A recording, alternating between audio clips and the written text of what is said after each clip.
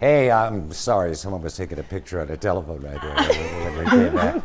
You know, there's a real buzz at the station every time these three young ladies stop by.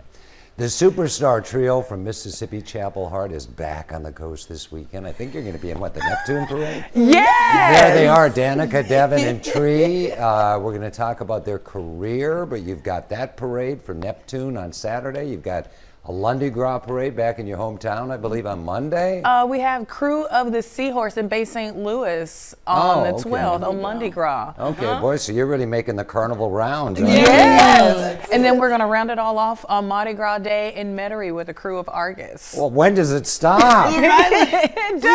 We are official Grand Marshals this year. Yeah. It's Grand Marshalling. Did you do it last year? No, this is the first year you guys This is did our crazy first like time. that? It'll be my Have you been working on your, what do you have to throw stuff, or you just wave? I think I'm gonna do a good throw wave combination. Oh, no. I gotta keep working on it.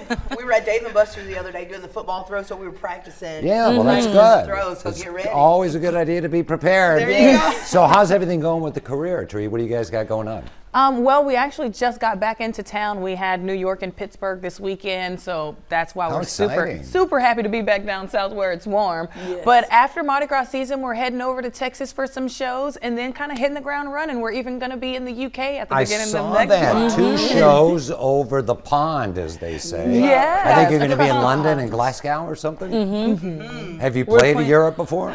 We did this last year. We did, and we're going back for the C2C Festival, which is one of the really big country music festivals over there. They love country music over there in the United Kingdom. Love And you know music what? over there. As much as they love country music, like we love the people over there are amazing, but I gotta say, it definitely makes us appreciate the good cooking at home. Oh yeah, London isn't known for its cuisine. Yeah.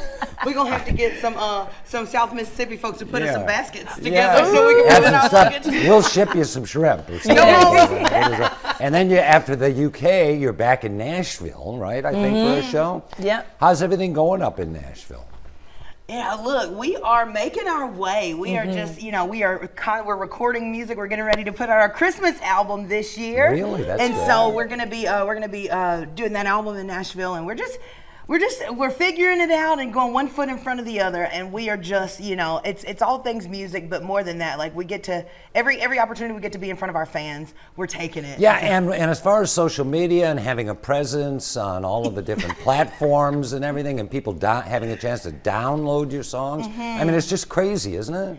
It's insane, and it's been the best kind of insane, though. I mean, everything's happening. A lot of things are happening all at once, but we're just, like she said, taking it a day at a time and doing what we can do. I was gonna say, and if any of our viewers, if any of you guys want to follow this Hot Mess Express, make sure you follow us at Chapel Hart Band everywhere on social media, and you can find where we're going, where we just came from, probably what we ate for dinner if it was real good. Yeah, you know, I'm surprised there isn't a band called Hot Mess Express. That was cool sounding. I like it.